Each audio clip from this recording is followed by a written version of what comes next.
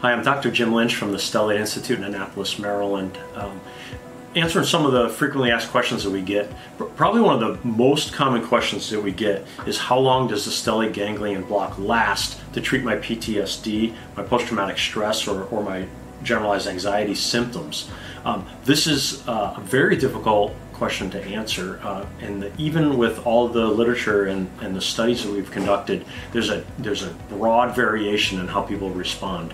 What I like to say is that there's a bit of a bell-shaped curve, and somewhere in the hump of that bell-shaped curve between 6 months to 12 months the majority of people will have a great response to the stellate ganglion block in terms of their symptoms. We have people that we've treated 10 years ago with a single stellate ganglion block that have done very well, gone on and done wonderfully, that we still keep in touch with. So that happens. There are people that are a single treatment, one and done, but that's probably not the majority, or is that fair to say? It's also very unusual for someone not to have a very strong relief of symptoms for a long period of time. Occasionally we'll have people that will go right back into a very stressful setting and may have their symptoms creep back in just a few weeks or a few months if there's some re-triggering event, and that can happen. And while unfortunate, we have found that if we repeat a block shortly thereafter, we can get those symptoms right back down again. So that's very reassuring that there's not in some way subsequent blocks become less effective. That's not true.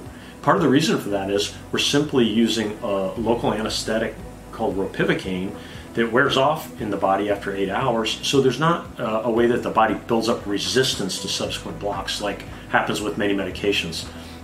Having said that, people will ask, how long can I expect relief for? I would say roughly 6 to 12 months is probably a fair answer for the bell-shaped curve.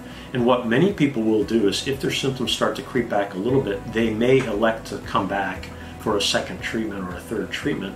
While that's not the intent, this is not designed to be a maintenance therapy like getting your oil changed. But I think many people find that a subsequent block may be very helpful if their symptoms start to creep back up again. Thank you.